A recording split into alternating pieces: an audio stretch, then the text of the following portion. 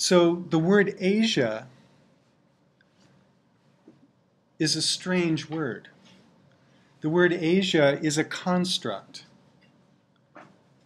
Have you noticed, did you get confused in elementary school of why Native Americans are called Indians? Why are Native Americans called Indians?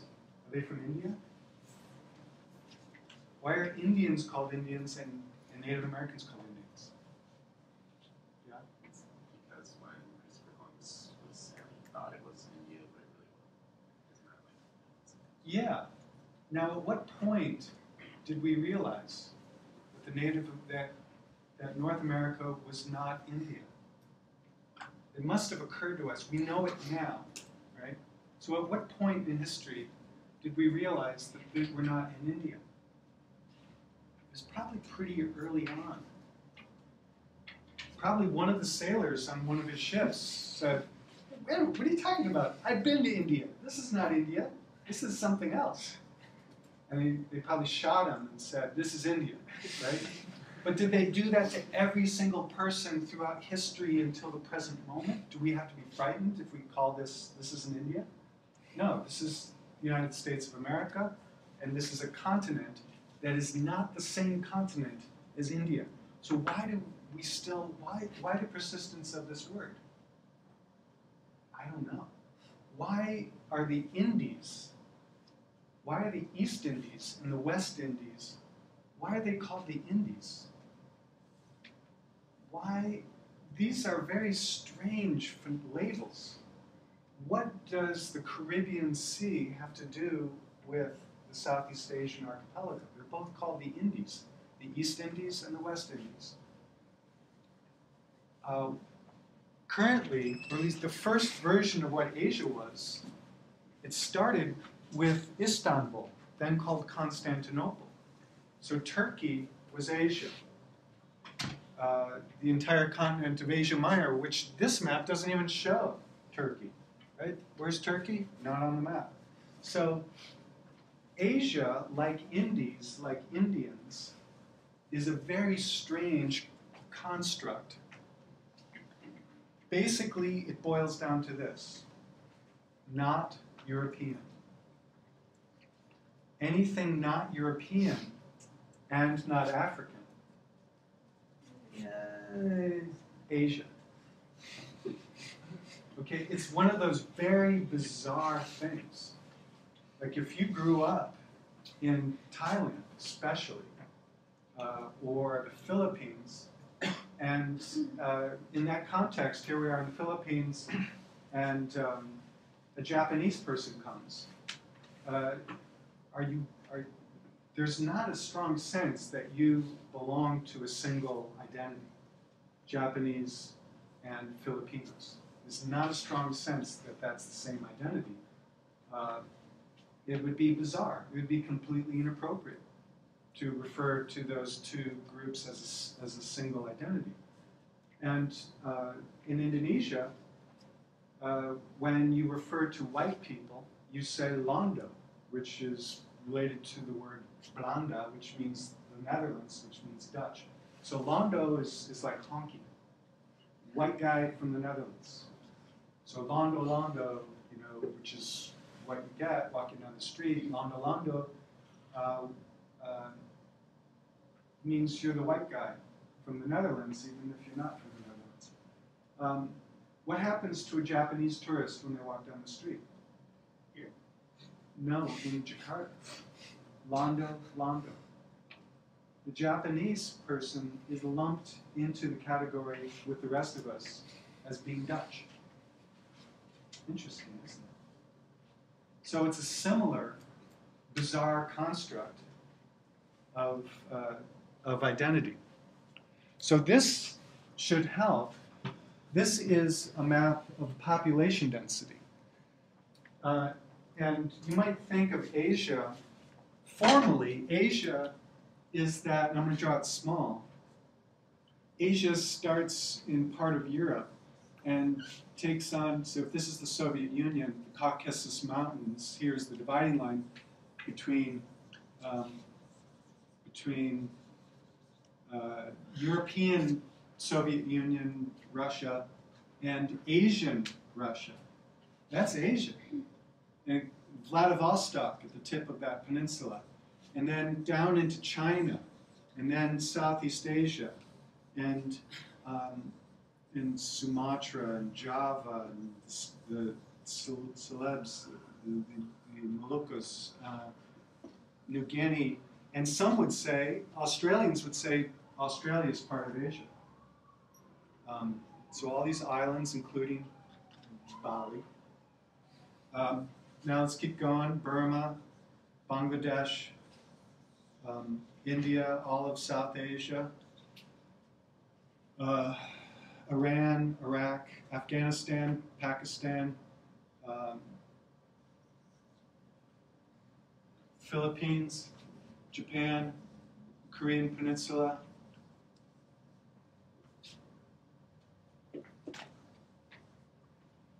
Technically, Sri Lanka, technically, Asia.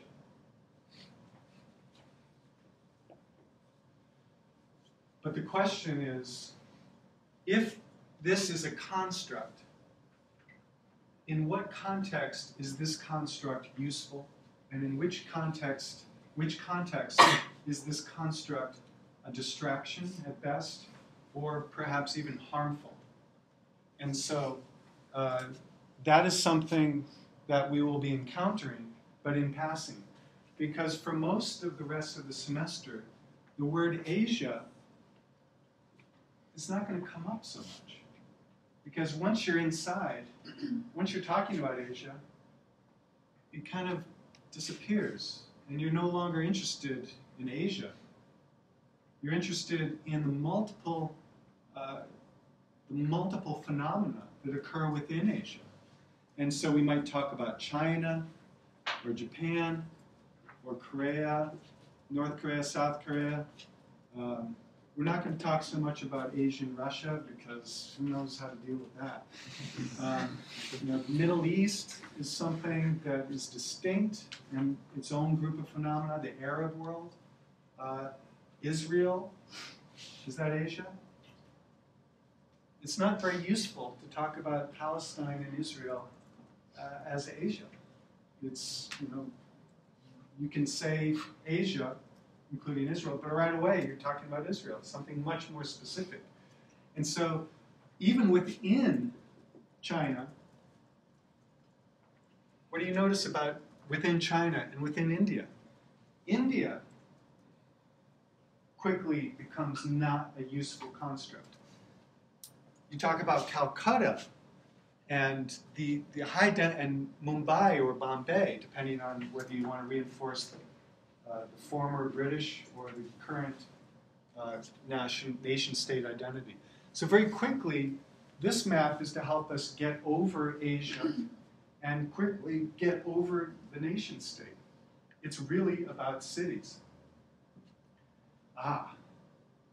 And once you get to cities, where the population densities are high and where cultural phenomena and human engagements with architecture start to happen, now we're talking.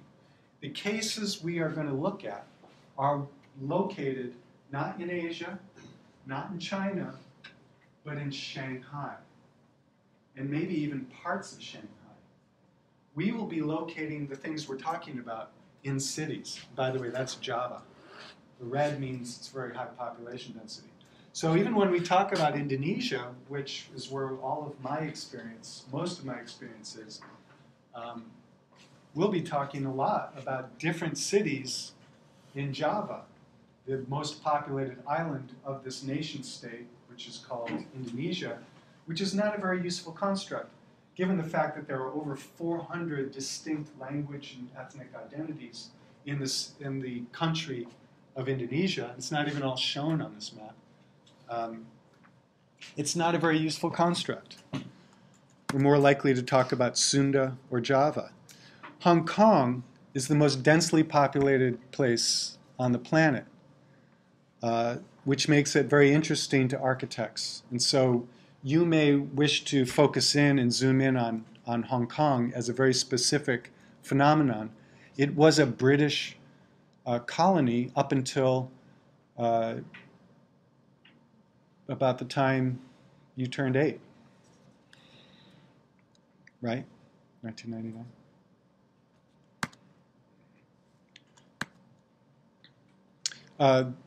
Kenneth Frampton's work on tectonics, and especially critical regionalism, will have a very significant impact on some of our discussions. Things like this, the Jibao Cultural Center by Renzo Piano, that was built in New Caledonia, which remains a part of France, also part of Asia. The life of the streets is something we'll be looking at, specifically how human bodies occupy space in the context of increasing automobilization, the multiple modes of transportation that prevails throughout Asia, the bizarre real estate deployment of your history of architecture as a way of projecting an image of success.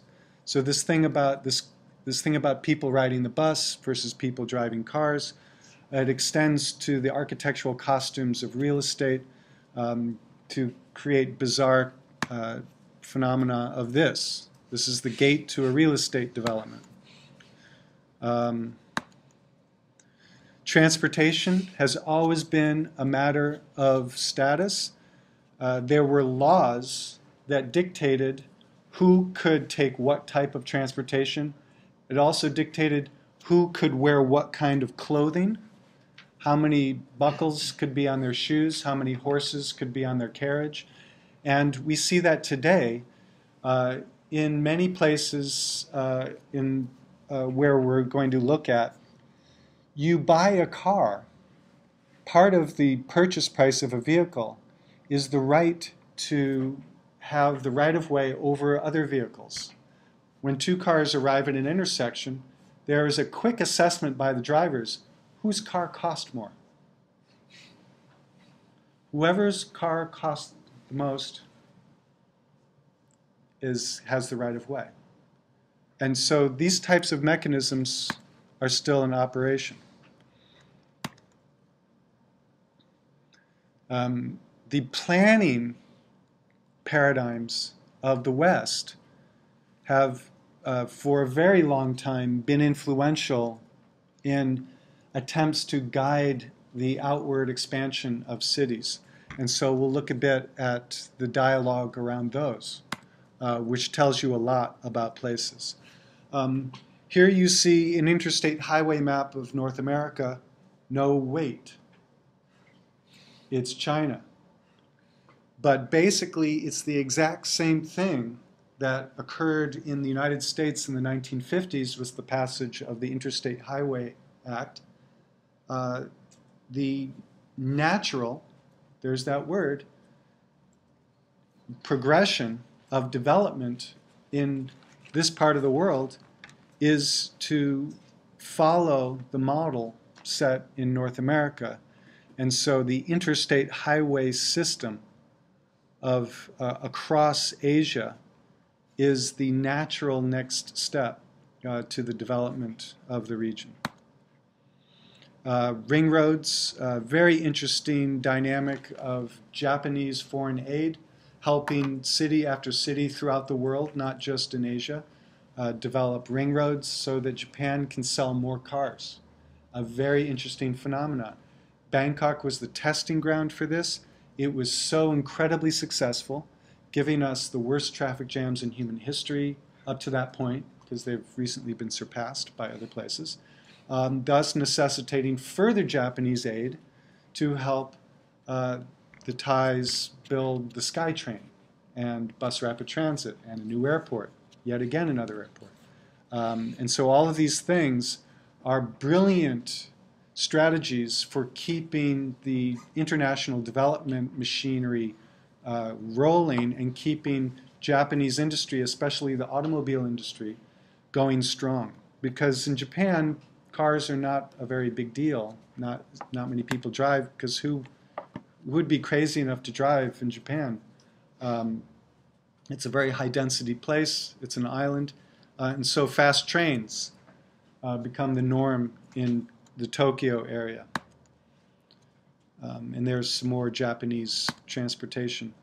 And here we have Bangkok with its urban freeway system crisscrossing the city.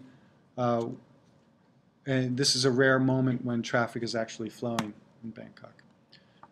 Back to real estate development. This is a photocopy of a French mansion, and the proud developer of it. Behind the facade are multiple units. This is an example of the kind of graphic analysis we will be doing. And I could show you other examples. Let me see. Let me get back to that. The life of the small streets is where a lot of urban life occurs. People's living space might be quite small. That's okay. This street is the living room of the families that live on it. Cars come down it sometimes, more often than not motorbikes, bicycles, bicycle taxis, people selling things. This street is a multifunction system, something that works for many different types of uses, including social uses. Here is a busier street, and the high-speed traffic is something that has to be negotiated by all the other users. The deployment of icons in cities is something that we will see